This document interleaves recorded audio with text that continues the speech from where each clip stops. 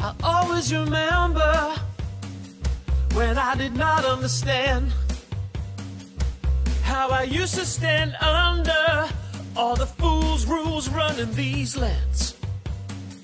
I had my head in the sand and I was asleep. Now I learn a little more every day and I'm waking the sheep. Gonna say it out loud, say it proud, get it out, 'cause I'm burning inside, cannot hide it no more. I'm a raconteur too. Yeah, I'm a raconteur too. Oh, I'm a raconteur too. Oh, the people in the chat room singing. Oh, I'm a raconteur too. One more time now. Oh, I'm a raconteur too. Good evening and welcome to Raconteurs Too. This is Jason Holmes, standing in for Ade Hardy, and just reminding everybody that this world is for everybody and not just for Ade Hardy. Ade will be back in a couple of weeks. I've been away. I've just got a postcard from him. He's in Thailand. He's having a wonderful time by the sounds of it, sampling the delights over there. Not too many delights, I hope, and no dangly delights. But no, he's over in Thailand, and he'll be back on the show, I'm sure, raring to go in a couple of weeks' time. But tonight we've got a limited amount of time. We've only got an hour with our guests tonight, so this is going to be a short show, Raconteurs Too. So what I want to do is I want to get straight into it. It's September the 11th today, which means it's 16 years since that terrible day in New York and Pennsylvania and Washington. All those years ago. We don't need to say anything about it. Everybody that's listening to this, I'm absolutely positive, knows all about all the information, all the theories, and I don't think there's anybody that actually believes the official story anymore. So, with it being 9/11, we've got a very special guest tonight. I'd like to introduce, welcome back to Raconteurs 2. In fact, he was on Raconteurs News before, but welcome to Raconteurs 2. He's a DJ, a music journalist. He's also written a book. He's got another book coming out, I think he said in January, which we're going to have him back for that. But I thought we'd perhaps get into some of the symbolism and that was prior to 9/11 in the music industry. And who better to do that with than Mark Devlin. Mark, how are you doing? Jason, good to be back, man, on this dubious occasion. Yeah, it is a bit dubious, isn't it? I mean, well, how's things with you? Just gives how things are around you at the moment. What's your feelings? And are you doing much work? Well, yeah, I'm finishing off my second book, as you just mentioned there, Musical Truth Volume 2. I'm aiming to get that out early in the new year. So I'm just at the finishing stages. I've got 2 more chapters to write, and then the proofreading and the typesetting and the book cover design all begins. But I've been quite busy on that. That's tied me up all year, really. So I put out Musical Truth last year, and I realised that it really only told part of the story that needs to be told. Even though it was 170,000 words over 536 pages, there's still much more to the story. So, yeah, that's coming soon. And other than that, just keeping busy with my podcasts. I've had to re-upload all my audio onto Spreaker, which I know you guys use, when SoundCloud dumped me a few months ago. So I've been busy putting all that onto my new Spreaker account. And then, holding down all the regular stuff in life has kept me fairly busy, actually. Yeah, it generally tends to do that, doesn't it? When you've got so many irons in the fire. You do your podcasts as well, don't you? The Sound of Now and Good Vibrations. Those are your podcasts, aren't they? I'm sorry for my ignorance. Yeah, they are. Good Vibrations is the conversation-based one. The Sound of Freedom is the conscious music. I also do a normal, in inverted commas, radio show where I actually just play straight music and don't get into conspiratorial stuff, believe it or not. So I do that on an FM station in Oxford on Saturday, and that just kind of reminds me that I used to be a DJ before I got into all this truthing lark, and it kind of keeps me grounded. So I have to find the time for that as well. Yeah, well, it's always interesting. I used to be a DJ. I don't know if you remember from last time, but I spent 25 years as a nightclub DJ, and I had to retire in 2013. So we should. DJs are notorious for not liking each other, but I'm sure we can get on for this hour, and we can discuss some of the things. First of all, there's a huge amount of symbolism before the event, wasn't there? In music, can you give some examples of that?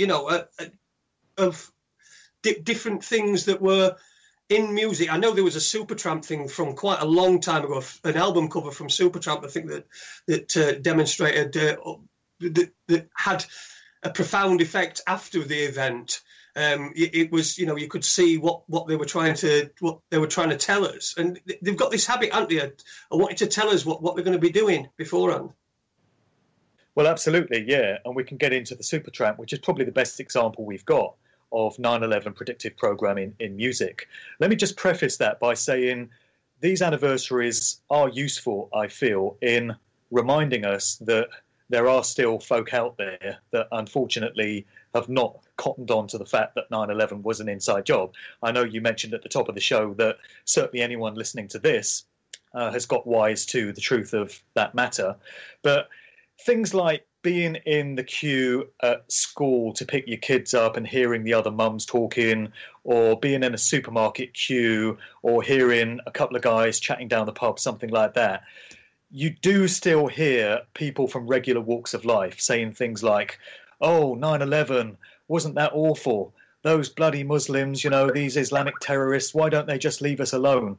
And it does remind you that there are unfortunately people out there still that need that wake-up call to the truth of this whole thing.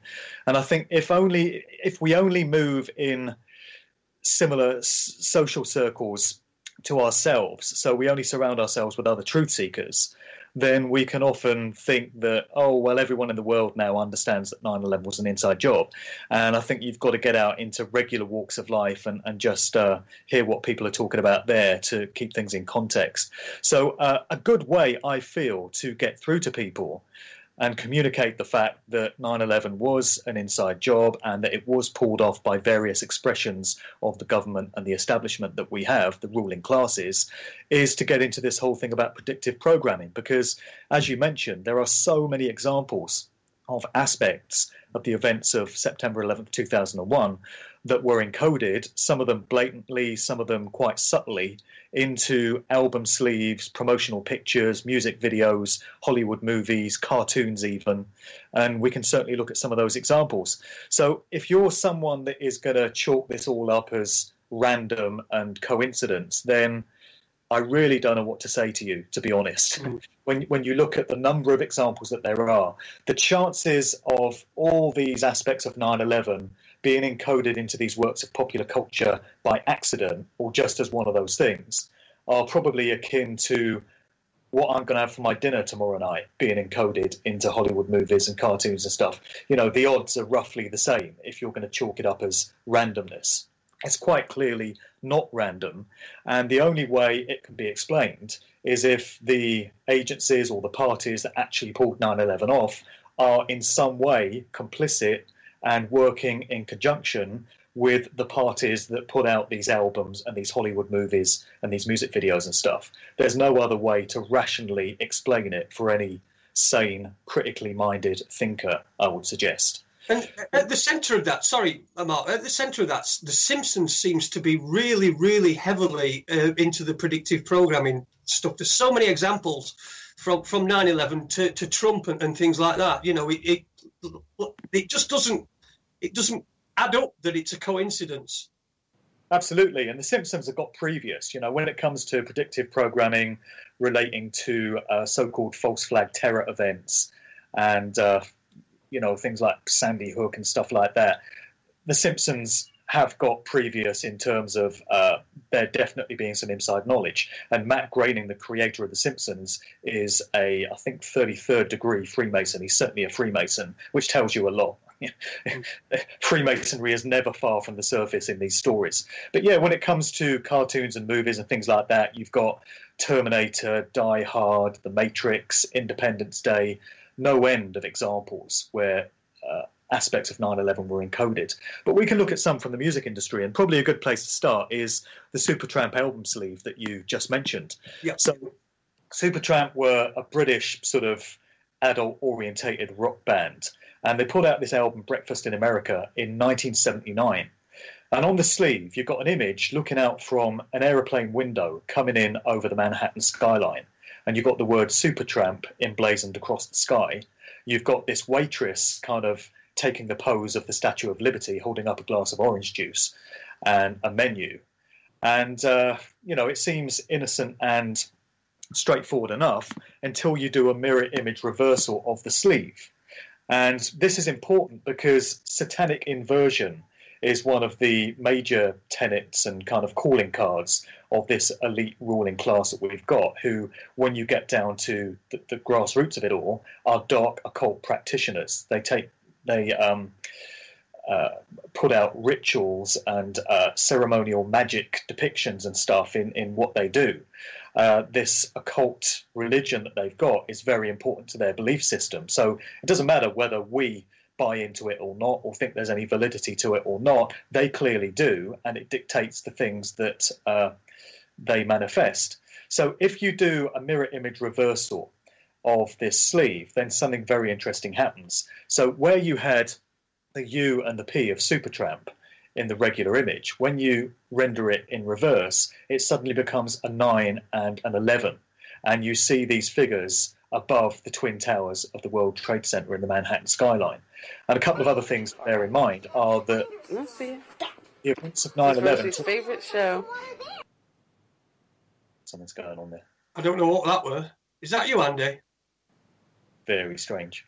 Our producer, I guess. Yeah, sorry, that was me. I opened a tab by mistake. Oh. Okay.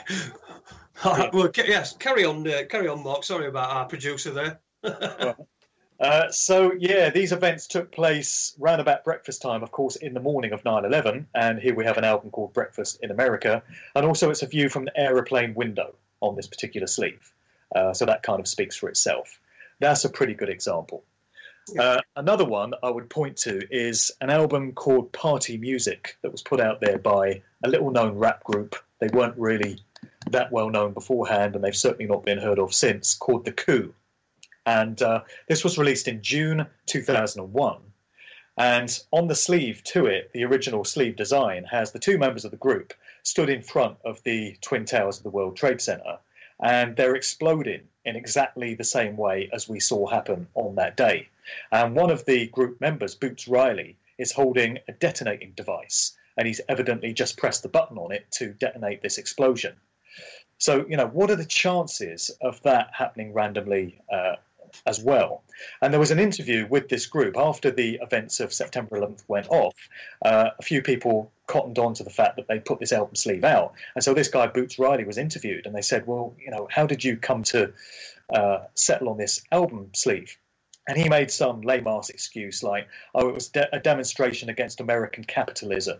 I just wanted to make a statement about destroying American capitalism. Wasn't very convincing. And the group was kind of forced to put out an alternative sleeve to that album directly afterwards because it was considered to be in poor taste. So that's another one that we've got. We can go back to 1997 when Michael Jackson put out his album Blood on the Dance Floor. And that's interesting in so many ways, particularly when you factor in Freemasonry, as I mentioned earlier.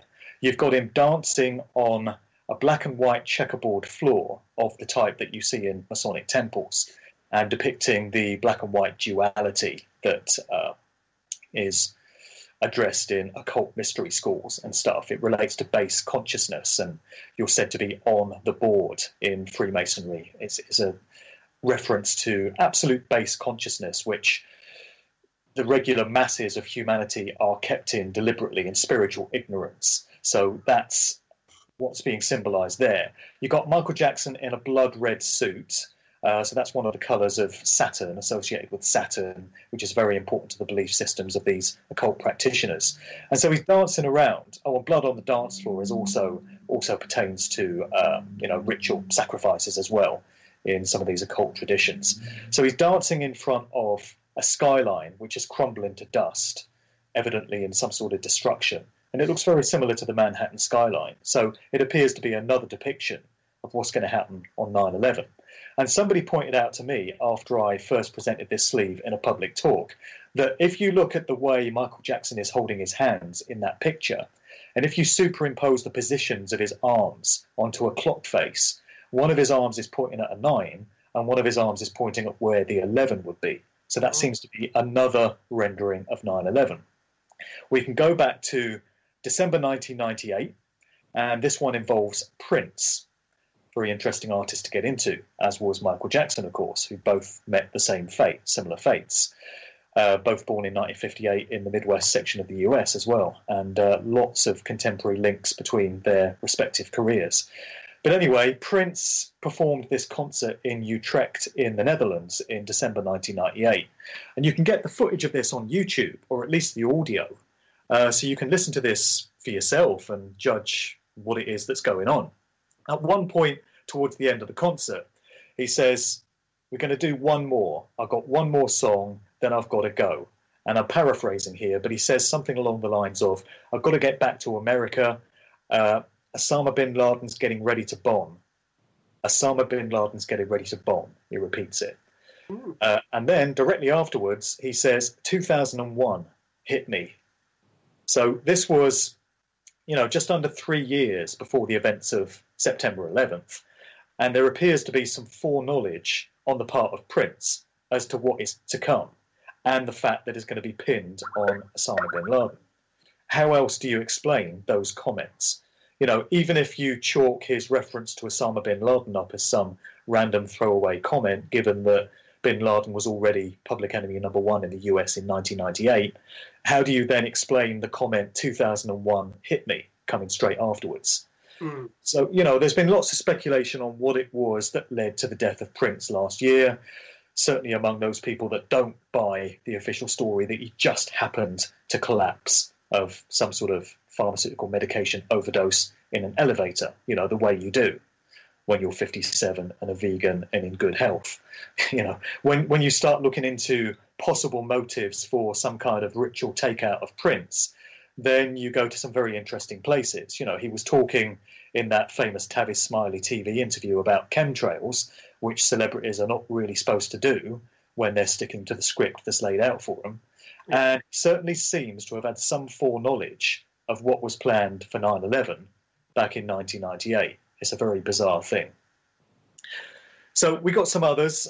Jay-Z put out one of his very famous, iconic albums called The Blueprint, the original Blueprint album, on the 11th of September 2001. That just happened to be the release date of it. Oh. And then the following year, he put out the follow-up, The Blueprint 2, The Gift and the Curse, which was released on the 12th of November 2002. And this date just happened to be the day that a video of Osama bin Laden is said to have been discovered, I think by that organisation known as SITE, run by Rita Katz, because they put out all these supposed bin Laden, confession videos. And here he is supposedly, reportedly, admitting to having orchestrated the 9/11 attacks. So you've got Jay-Z, a major asset of the system, a major pawn, a major stooge of the entertainment industry, putting out his Blueprint album. And who uses blueprints? What group is involved with blueprints? Well, that would be architects and engineers, would it not? So, an interesting link there going through to 9/11. So he puts out this album on September 11th, 2001, and then the follow-up, The Blueprint 2, is on the 12th of November, 2002. So some interesting numbers going on there. It's always all about the numbers, as you well know, Jason. We know that a lot of these artists do know that the amount of times they say that they sold the soul to the devil, they'll never get it back. The amount of times they say things like that, it's quite clear that they know what the agenda is, and they're acquiescing to it and just doing as they're told. Is that what you think, or do you think that they're a bit more sinister than that? I think most of these artists are doing what they're told. It's become very clear to me that you don't get into any kind of position of fame and fortune and celebrity without selling your soul to the devil, to use that phrase, which I think has a lot more relevance to it than people give credit to. People think it's just a metaphor, but I think there's a very real sense in which these artists, and not just music artists, but Hollywood actors, politicians, business leaders, guys like Bill Gates, Richard Branson, you could put all these guys in the same category. If anyone becomes a household name that everyone has heard of, then they've paid a price to get there. So they're either coming out of some long-running key bloodline, which is very important to these elite types. You have these different bloodlines running through the generations, and new generations of these bloodlines are put to use in prominent positions in the public eye. So some of them are put there as politicians, some of them become musicians, some of them become actors, television presenters and stuff. But so much of it is down to the bloodlines that these people come from. But there's also a provision there in the entertainment industry for individuals that don't come from one of these important bloodlines, but are still so hungry for success that they're pretty much willing to do anything for it. And so these people are then made an offer and invited to step up a few rungs of the ladder into the elite levels of these clubs, and they have to pay very heavy prices for it. So we hear about all these parties that they attend, all these rituals and all the hedonism and debauchery and probably much worse that goes on at them. But I think it's fairly safe to say that nobody gets to these prominent positions without compromising themselves in very major ways. And so I think they're told what to do. In so many cases, they're instructed, and they just follow their instructions in exchange for their engineered careers. Yeah, something I've noticed recently is comedians. There's a lot of if you've noticed the comedians that are in this country, the most famous ones, the ones that you see on TV all the time, they're always privately educated. They've always got some sort of aristocratic background. I mean, for example, Jack Whitehall, the guy's about as funny as I don't know. He's not very funny. He's as funny as plucking your pubes out one by one. I think that's what I'd say. But again, is that the we've got all these footlights people, Rowan Atkinson, and I'm not tarring Rowan Atkinson in that brush because I've heard Rowan Atkinson speak, and he speaks really eloquently about social issues and things like that. But you've got your Stephen Fry, Hugh Laurie, all these people that have come from privileged backgrounds and sometimes aristocracy. Well, yeah, I mean, Monty Python spring to mind when you mention that. The Monty Python team came out of Oxford and Cambridge universities, and both those institutions figure majorly in social engineering agendas when it comes to culture creation and stuff like that. So much of it comes out of Oxford and Cambridge. So you've got to ask yourself how it was that these guys got themselves a prime-time BBC TV show back in 1969 to put all their stuff out. And many of these other alternative comedians of the late 70s, early 80s, as you've said, come out of these same institutions, such as Stephen Fry and Rowan Atkinson. Let's not forget that Rowan Atkinson took part in the mega occult ritual that was the opening ceremony of the London 2012 Olympics. Mm-hmm. So he certainly played his part in that, and I would be suspicious of anyone that took part in that particular event. But yeah, just taking it back to some of this 9/11 symbolism, which all indicates that these artists were instructed to put this stuff in by probably higher ups in the industry that were privy to knowledge as to what was going to come to pass, on that day. Just one more thing about Jay-Z. I mentioned 2 of his Blueprint albums. His 3rd Blueprint album just happened to be released on the 11th of September 2009. So they couldn't leave it alone. And by 2009, a lot of people were starting to question the official version of what had happened in 2001, but they still felt that they could put out this album on the 11th of September and risk, making it so obvious that the whole thing was just steeped in numerology and ritual and stuff like that. There was a Busta Rhymes album which came out in 1996, and it had a track on it called Everything Remains Raw. And in the lyrics to it, he says, there's only 5 years left. And I remember when that came out, I puzzled over it and I thought, well, what's he talking about? 5 years left till what?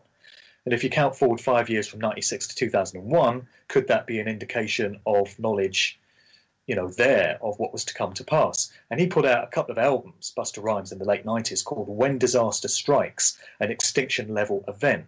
And on the sleeves to these albums, you've got these apocalyptic, terrible, chaotic events going on with explosions everywhere. And again, at the time, I thought, what is Busta on? Why is he putting out all this crazy stuff on his albums? But again, it just appears to be foreshadowing what was known to be coming. Let me see what else I've got here. Just one other thing to do with Michael Jackson. I mentioned that Blood on the Dance Floor sleeve earlier. I mean, it's very difficult to know how much truth there is to these stories. But there were stories that came out of certain celebrities that were supposed to be on flights on September 11th, 2001. Yep. And at the last minute, they stepped off the flights and, didn't travel. And as I say, a lot of this, I'm sure, has gone into myth and legend, and it's very difficult to establish what truth there is to it.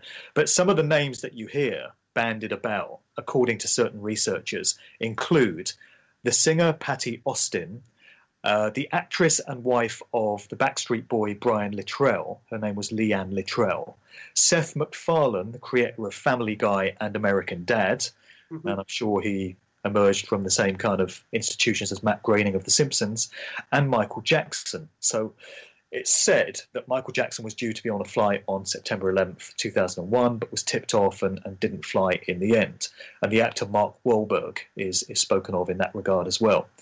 So, I don't know how much truth there is to that, but it's interesting that it's entered the world of myth.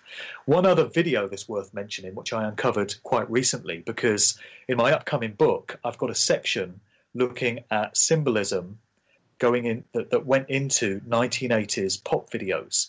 So a lot has been said about some of the occult, Masonic, Kabbalistic symbolism that goes into videos from the likes of Katy Perry, Lady Gaga, Kesha, Britney Spears, Kanye West, Rihanna, Beyonce, Jay-Z, people like that, contemporary current day artists.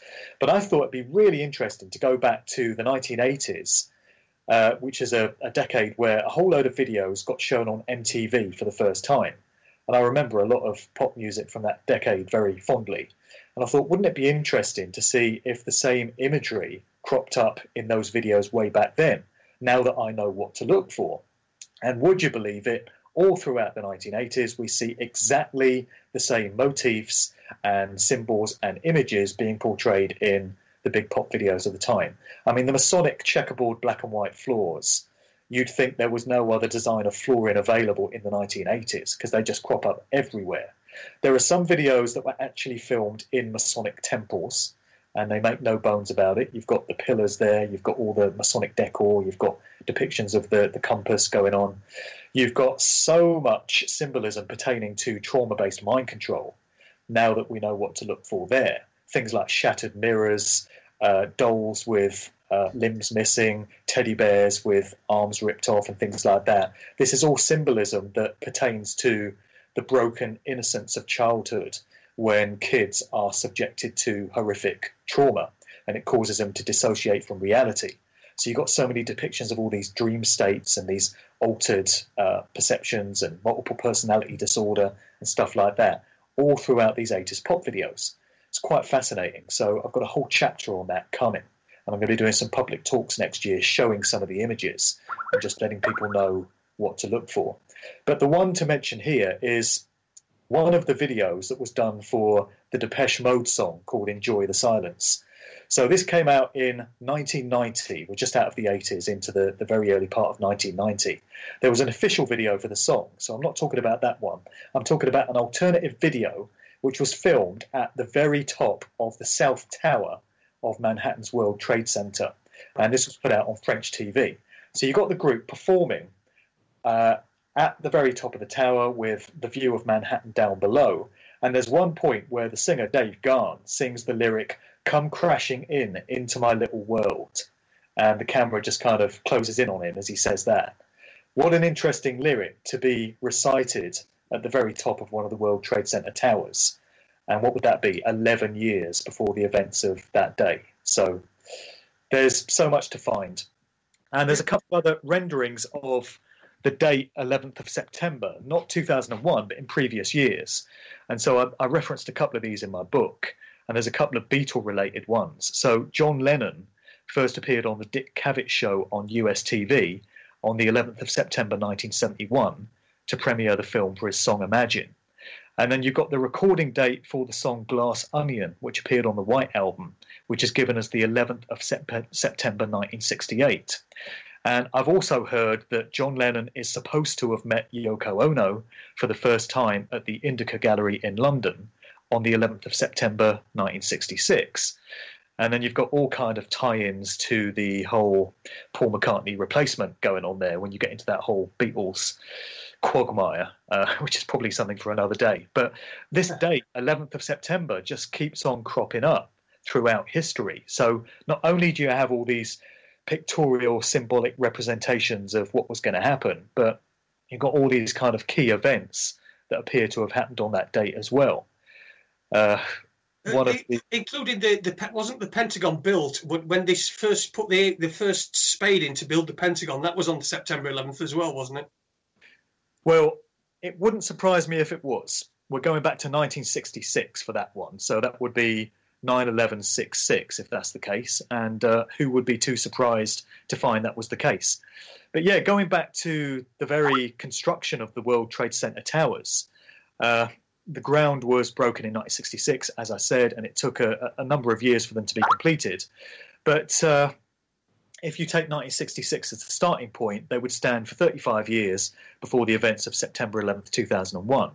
1968 is given as the date when the construction of one of the towers was completed. And it's very interesting to me that 1968 was the release year of that iconic movie from Stanley Kubrick, written in conjunction with Arthur C. Clarke, major insider, an occultist and Freemason as well, 2001: A Space Odyssey. And I've always loved that movie. I've always found it fascinating and enigmatic, and I've watched it so many times and tried to puzzle over what it was trying to convey. And I've reached a point now where I really have to wonder whether there was some inside knowledge on the part of Kubrick and Arthur C. Clarke and those that produced that movie of what was going to happen 33 years into the future. So 1968, the film is released. 33 years, a very interesting number in Freemasonic circles, as I'm sure you know. Mm-hmm. Later, we get the events of September 11th, 2001. And of all the years that futuristic story could have been set in, they chose 2001 for this major world-changing, epoch-shattering event. So, they could have chosen... That's even before the Twin Towers have been erected, isn't it? Well, it's round about the time that they've been constructed. So you get this movie coinciding pretty much with the construction of the towers. And then 33 years later, you get the events of 2001, and you've got this whole story, which is set in 2001, which is quite interesting to me. Mm. Yeah, they're certainly consistent anyway, and they're leaving clues about for everybody. But do you think some of these clues are just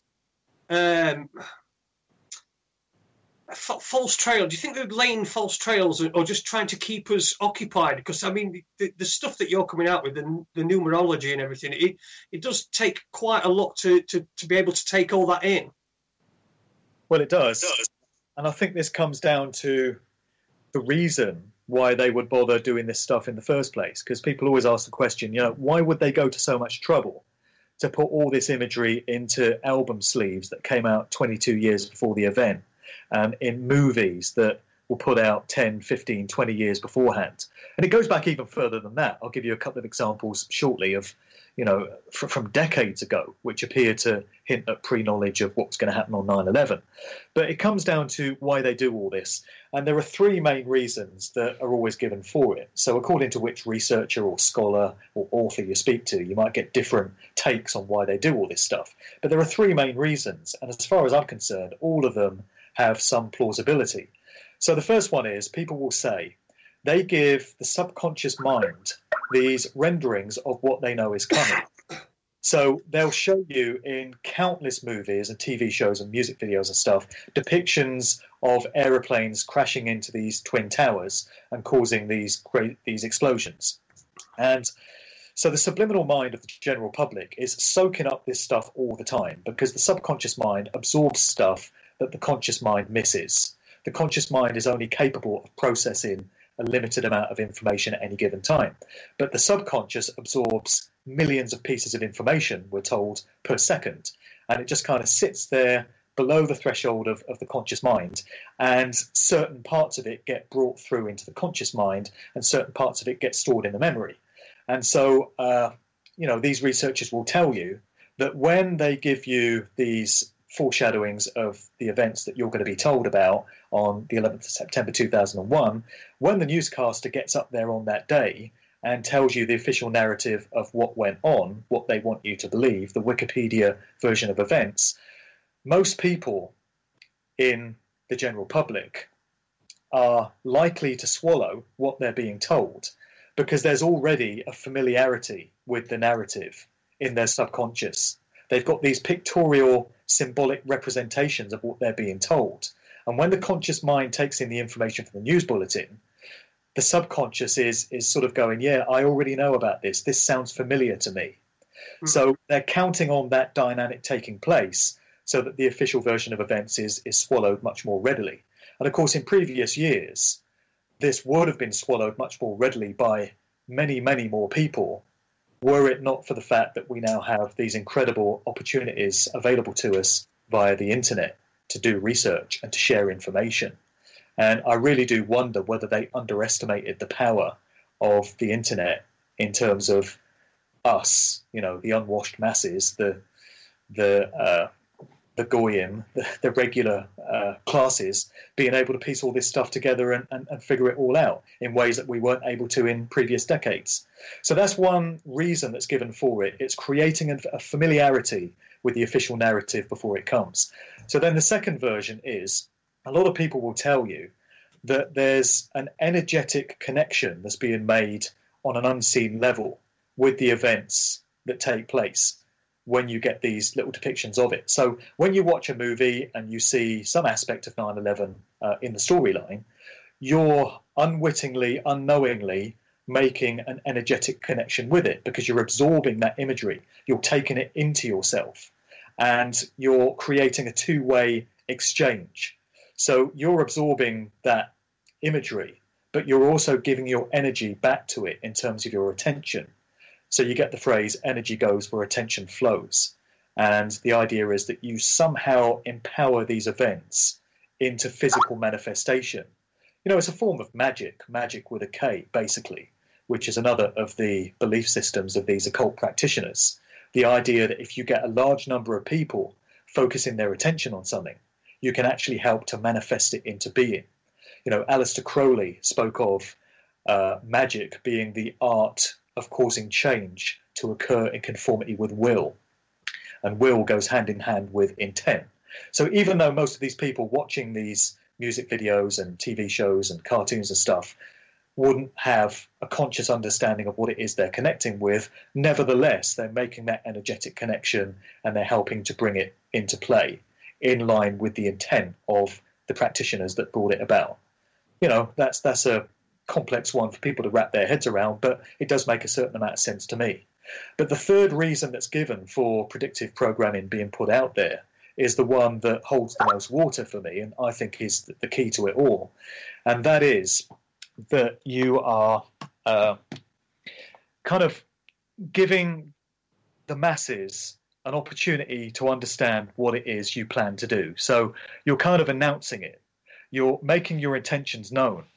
But of course, you're doing it in a very cryptic, encoded way that most people could never be reasonably expected to understand. You'd have to be very well versed in occult symbology and numerology and all these mystery school teachings to properly be able to interpret what all these depictions were trying to tell us. But it comes down to free will consciousness, which I think I probably spoke about on the last show. I got into it in my book as well.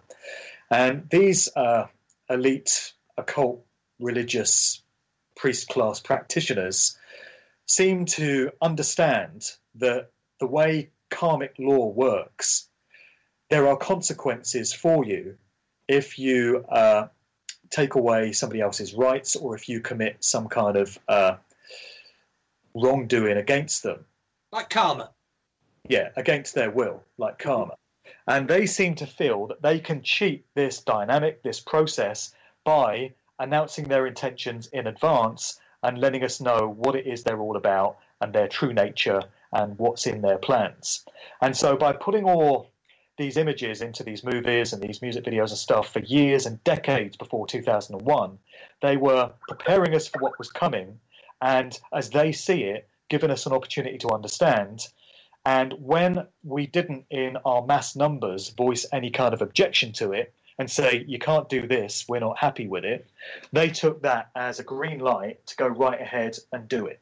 Yeah. So, yes, it's a sick, twisted, distorted way of looking at it, but we mustn't forget that what we're talking about here is some very mentally imbalanced, sick individuals. You know, these people aren't well.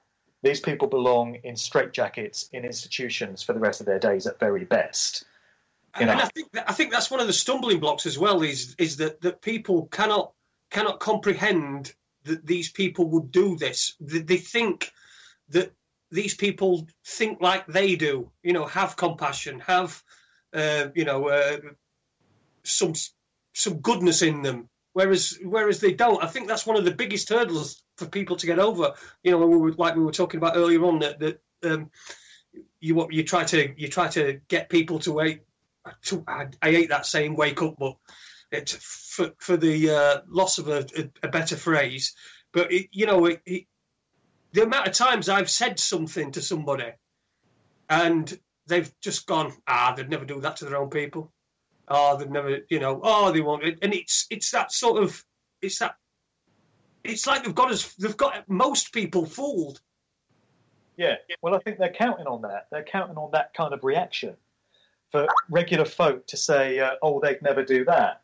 And what people mean when they say that is, I'd never do that. We'd never do that. You know, regular people would not be capable of committing those kind of atrocities against others. But we're talking about psychopathic individuals, very mentally unstable, and they've been through all kinds of trauma themselves. You know, not only is mind control programming rampant in the entertainment industry and in other walks of life, in terms of they'll take artists like, for example, Nicki Minaj or Miley Cyrus or Britney Spears or Kanye West, and so many of these other obvious examples of individuals that have been mind controlled into conformity. And you can go to the world of Hollywood and look at people like Tom Cruise, who I'm sure is a mind control victim. You know, you can just see it in his behaviours. But they don't just reserve that kind of treatment for celebrities and those they wish to manipulate into these public positions. They're traumatising their own kids, these elite bloodline families. That's what we're talking about. You know, they actually put their own children through these horrors at a very young age to cause them to become psychopathic and narcissistic and to dissociate from reality in so many ways, and to just get completely out of touch with their humanity, with their innate spirituality. That's what prevents the rest of us from committing these kind of acts against others. Compassion, empathy, the full range of human emotions which we're born with, which is our natural state. What they do to ensure the continuation of their agenda is to make sure their own kind are devoid of these characteristics. So that's why they become capable of this type of behaviour. I mean, who were the world leaders that presided over these events? Tony Blair and George Bush Jr. And if we're talking about mentally ill, sick, psychopathic individuals, you know, you can't really get two better examples. Tony Blair just speaks for himself. What he is his true nature. You've only got to look into his eyes to see the psychopathy there. And then George Bush Jr., you know, when he was governor of Texas, before he took on the presidency, he was notorious for putting prisoners on death row to the electric chair. He had such a track record of executions that surpassed any of his peers, you know, and he used to gloat over it. There was an interview that I saw him in where he was talking about this one particular woman prisoner that he sent to her execution, and she was begging him for her life. And she was sort of breaking down and wailing and saying, please don't execute me. And he's taking the piss out of her as he relates the story. He's mocking her. You know, what kind of regular individual with all their emotions intact would be capable of that kind of thing? So that's the mindset of the people we've got here. And we should never lose sight of that. So, yeah, regular members of the public who've not looked into this stuff and don't have an understanding of the true nature of those that are sadly ruling over us will say things like they would never do that. They'd also, unfortunately, say things like, if they did, the BBC would tell us about it. So, you know, they're living under this notion that governments are basically there to help us and to protect us, and they're full of nice people that just want to make our lives better. And the BBC is all about telling us what's going on in the world to help us. They just want to tell us the truth. And of course, I'm sure anyone listening to your show understands that the situation we've got is the exact mirror image reversal of that. Governments are not here to keep us safe. They're here to do us harm. They're here to control and manipulate us in line with the agendas of those that really control them and really own them, which would be these cartels of banksters and oligarchs and, you know, occultists. And the BBC are there to spin propaganda and mind control.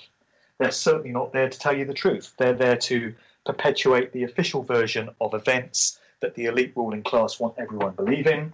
Unfortunately, they've done a great job of it because there's still a whole load of people out there that turn on the BBC Evening News every night thinking that they're being told the truth about what's really going on in the world. But, you know, just getting back to this whole predictive programming thing, I think a really useful way of getting people to look at the issue of 9/11 with fresh eyes, if they've not done so already. So we're talking about the people that I referenced at the start of the show that you can hear in the pub and in supermarket queues and stuff, still buying the official line of 9/11.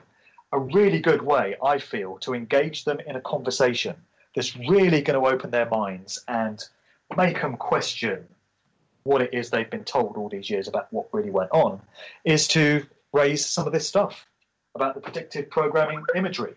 Because, like I said, who really is going to chalk all this stuff up as coincidence? Even if you could chalk one of them up as coincidence. Let's take the Supertramp sleeve, for example. There will probably be people that will say, oh, you can apply anything to it if you want. If you want to make it fit the 9/11 narrative, you can say, yeah, breakfast in America and it's over Manhattan, and you could say it looks like a 9 and 11 over the Twin Towers, but I don't buy that one. Okay, well, if you don't buy that one, then how do you explain the coup sleeve where you've got the Twin Towers exploding there? And if you don't buy both of those, then how do you explain the symbology in the Die Hard movie and Independence Day? And how do you explain Neo's passport in The Matrix having an and the Lone Gunman as well, the Lone Gunman episode that aired in March. Yeah, The Long Kiss Goodnight as well. It's in so many movies. I've got a composite here. The Lone Gunman, yep, 7 Days, Pinball Wizard, Godzilla, Trading Places, going back to 1983, Super Mario. That's interesting because that it wasn't Trading Places. Didn't have that. Aaron Russo was a producer on that, and he did do an interview, didn't he? Just before his death, where he'd said that he'd been speaking to a Rothschild and they'd been telling him that we were going to chip everybody and all that sort of thing. Yeah, it was a Rockefeller, Nick Rockefeller. So Aaron Russo said that he was in this meeting with Nick Rockefeller, and he was basically invited to step up into the elite ranks. He said Rockefeller told him what was going to come to pass on 9/11, and he said, you know, you can join our ranks. We think we'd like you among us. And Russo was horrified by this and wanted no part in it, and he was like, no, you're all right, mate. Thanks anyway. And then a short while later, he dies in very suspicious circumstances, very suddenly. Go figure. Mm. There's another piece of 9/11 predictive programming that I just wanted to mention, going back to 1967. And it's the cover of Time magazine. And it's got David Rockefeller. So we're back to another Rockefeller. I'm sure everyone was really sad when poor old David Rockefeller passed away at the age of 101 earlier this year. You know, a great loss. Still mourning Yeah, well, and it's a big new Brzezinski, you know, very sad news. But anyway, we're going back to 1967, and there was this cover of Time magazine, and you got David Rockefeller on it, relatively youthful. I think he was in his 50s then. And he's sitting in this office window, and outside you can see construction of the World Trade Center towers, which was already underway at the time of this photo shoot in 1967. And he's got his wristwatch on display very prominently. His sleeve is sort of up so you can see his wristwatch. And if you zoom in on the time that is displayed on his wristwatch, would you believe it, it just happens to be 9/11. And if we're talking about decades past, let me just get another one up here. There's another sleeve I should mention, actually, Def Leppard, Pyromania. If people Google the image sleeve to Def Leppard Pyromania, then they'll find something very interesting. I'll leave people to do that. But there's a book cover that I wanted to mention, if I can just find it here. I can't actually find it, but it's a pulp novel from 1958. And I'm sorry, I can't remember the title and I can't get the image at the moment, but maybe we could mention it afterwards. It's the cover to this book that came out in 1958, and you've got a clock face on the cover, and there are two jet aeroplanes taking the place of the hands on the clock. And one of these jet aeroplanes is pointing to a 9, and one of them is pointing to an 11. And this is 1958. So this is 43 years before the events of 9/11. And again, people might say that's a coincidence, and if they do, don't really know what to tell them, to be honest. I think you should be watching Jonathan Ross or something, or watching EastEnders, because this ain't the show for you. But yeah, I was getting round to saying that I think if you presented the average person with all this information and get them to look at the visuals, actually get them to look at that Supertramp sleeve, get them to look at the Coup sleeve, get them to look at the Michael Jackson sleeve, get them to look at all these movie depictions that there are. And there are so many videos on YouTube. If you just Google, or if you just do a search on YouTube for 9/11 predictive programming, you'll find so many aspects of it in movies and stuff. And these videos go on for minutes and minutes and minutes because there are so many examples that have been uncovered. Then the average person, I think, is going to see that there's something to it. You've got to be in a very heavy state of cement-headed denial not to acknowledge that something's going on. So this is a conversation I can see people being able to have with a friend that has come over for a coffee, or with the guys down the pub, or with somebody at work. If you present somebody with this information, even if they're not a truther, in inverted commas, or a conspiracy theorist, in inverted commas, you know, if they've never really looked at truth-type issues before, if you can sit them down and have a chat with them about all this stuff, who is going to deny that there's something very strange going on here, and that it certainly seems to hint at the complicity of those that control the entertainment industries with those that really pulled off the events of 9/11? You know, if it really was bin Laden in a cave in Afghanistan with his dialysis machine hooked up next to his laptop, you know, and a good Wi-Fi signal up in the caves of Tora Bora, and if it really was Mohammed Atta and his mates with their box cutters, you know, after they've been partying with strippers with Jack Daniels and cocaine everywhere, you know, if that really is what happened, then how is it that we get this in Independence Day and The Matrix and Simpsons? You know, how is that? How is that possible? Multiple coincidences all over the place. Well, I mean, you know, let's be honest here, Jason. It's not, is it? The odds of all that being a coincidence would be what? Billions upon billions to one? Yeah. I'd love a mathematician or a number cruncher to actually work out what the odds are of this just happening at random. Well, it's the same thing as... Sorry, it's the same thing as you hear this idea of a hurricane blowing through a junkyard, and it just happens to assemble a fully functioning jet aeroplane by, you know, blowing all the bits together and assembling them all completely at random. The odds of that happening are so slim that they're probably on a par with the odds of all these aspects of 9/11 being in all these movies and stuff, and it just being a coincidence. I really don't know what more to say about it. Well, anyway, I just want to say some read out some of the messages that we've had in the chat room. And we're almost at the end now. I know you've got to rush off. You're obviously very, very busy. Right, man. On today. We've got Unique Lee has asked me to ask you to pop over to his channel and take a look at some of his videos. It's pretty much what you were describing, using movies and media to show the agenda. So I'll send you the link to that's in the chat room anyway on this Skype call.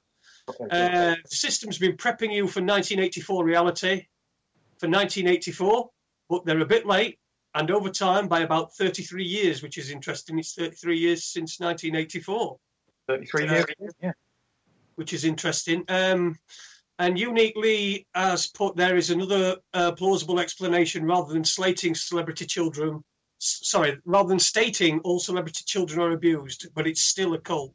And in the chat room, we've got somebody who's Pat. I think it's Pat who's in the chat room, but he's got an anonymous username, and it's picked at random. When you come on anonymously, it just comes on. It picks a number at random, and he's an anon 9119, which is interesting. And he says that all his family think that he's a crazy tinfoil hat wearer. Well, yeah, I'm very sorry to hear that, but if he were to show his family one of these videos, I mean, really, how can they still brush it off as nothing? I just don't understand how anyone can do that. Some people just won't look, though, will they? I mean, I know my parents. When I've spoke to them, I gave them years and years ago. I gave them copies of Loose Change when that first came out, and I gave them copies of all different things, and they just wouldn't even look. That's the problem. You're getting, if people are too comfortable, they don't want their little bubble to not be what they think it is. Yeah, well, that must be it. I mean, I just struggle to get inside that mindset so much. People that will deliberately not look at something because they think it would put them in an uncomfortable place. I'm just someone that always wants to know the truth. It's very difficult for me to relate to people that probably know there's something to be discovered there, but they will deliberately not look at it because they think they won't like what they'll see. That must be the explanation for why some people still refuse to acknowledge this is real. Right, anyway, we've got a couple of minutes to go. We're nearly at the end. Why don't you, have you got any links? Well, I know you've got links, so give out some links from where people can buy your book and all your various websites and your podcasts and that sort of thing. Sure. Well, the main website is markdevlin.co.uk. I've just started a new Spreaker account, which is where I host my Good Vibrations conversation-based podcasts and the Sound of Freedom conscious music podcast. If you just look for Mark Devlin on Spreaker, or there's links direct through from the main website to all my shows there. On YouTube, I've got a bunch of videos up, and actually all my recent radio interviews are now on YouTube as well, and that's youtube.com/MarkDevlinTV. The book is out, Musical Truth 1. It's available on Amazon. There's a paperback version, a hardback version, and a Kindle version. If people don't like Amazon and don't want to get it that way, but do want to get a copy of the book, they're welcome to email me, and if they can pay by PayPal, then I can mail out a signed copy. I'm very happy to do that, and that always benefits an author more than going through Amazon. So if people just want to email me at mark@markdevlin.co.uk, then we can make that happen. The new book, Musical Truth Volume 2, is going to be out early in the new year, probably late January. And yeah, time flies, Jason. I just want to thank you for getting me on the show again. And I'll be very happy to come back on when the new book is out and share a whole bunch of the information that's in that, because there's so many new stories that I'll be happy to put out there. Brilliant. Thank you very much for coming on, for agreeing to come on in your busy schedule. We've cut this down to an hour. So that you can have a bit of quality time with the wife as well. So I understand that you're very busy. So thanks very much for coming on, Mark, and we'll have you back whenever you want. If you just drop us an email when you want to come on, and I'll keep a lookout for your new book being released, and we'll have you on in January or February when it's out. So anyway, thank you very much, everybody listening to Raconteurs 2. I'm Jason Holmes. I'm reminding you that this world is for everybody and not just for Ade Hardy. Tomorrow night I'm back. I've got Bedge on, Ben Emlyn Jones. It should be a cracking show. We're talking UFOs and that sort of thing. It's always good value, Bedge. And next Monday, I've got Neil Sanders. Now, he sent me his book, a copy of his book, and it's absolutely huge. So I've got a lot of reading to do in the next week before I get Neil Sanders onto the show. But thanks for listening. I'll be back on tomorrow from 8 till 10 with Ben Emlyn Jones on Raconteurs News. This is Raconteurs 2. We'll see you again soon. Bye.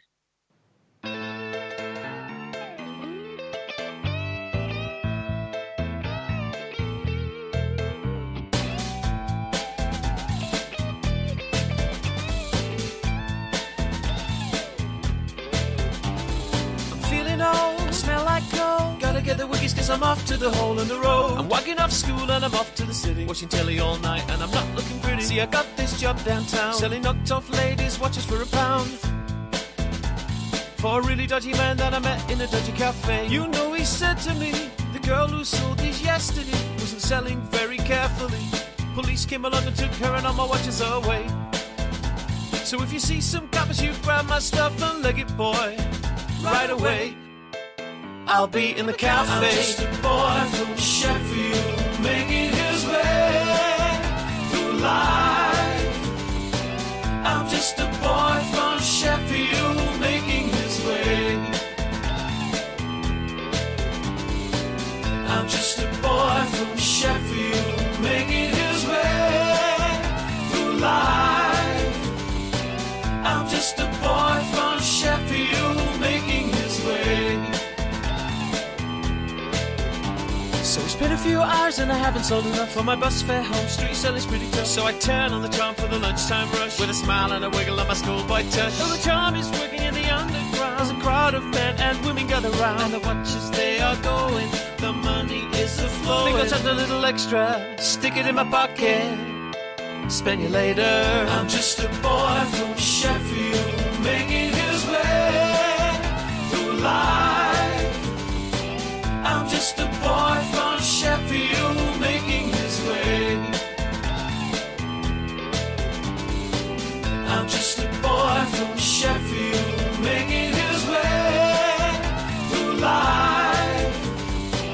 I'm just a boy from Sheffield, making his way.